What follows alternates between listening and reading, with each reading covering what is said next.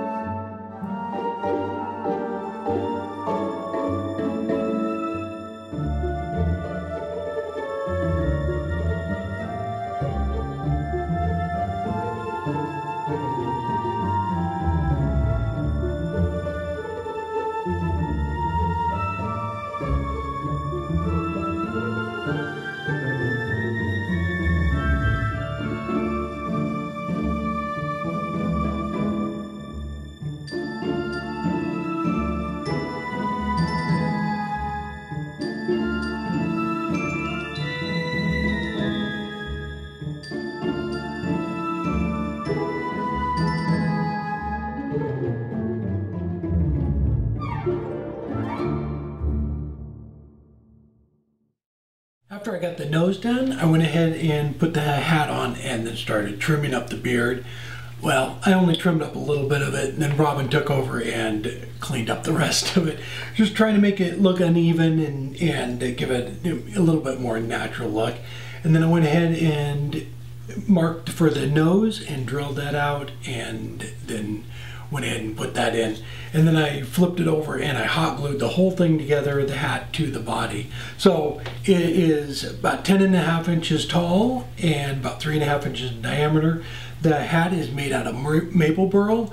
The body is mesquite. Unlike the vase I did last week, I know this is mesquite because whoever gave it to me wrote on it that it was mesquite. So I'm gonna have to go back and retitle that video because the vase last week was obviously mesquite. It's the same wood, same colors, everything. So originally I was going to carve the beard. So I filmed all this too, and I made this little sleeve that went over the body, and so it fit on there, it curved to the body, and I went ahead and carved out the beard and everything, but I just couldn't get it to fit right. It didn't look right when it was laying on there. There was no, character to it. It was just kind of a flat spot on it. So I carved that all out. After I got it on there, it just wasn't right, so I scrapped it. So we were running to the store to try and find something for a beard, and in the truck is a little, it was a little like a whisk broom thing, but it was meant to hang off your rearview mirror, and it smells like cinnamon. It smells just like cinnamon.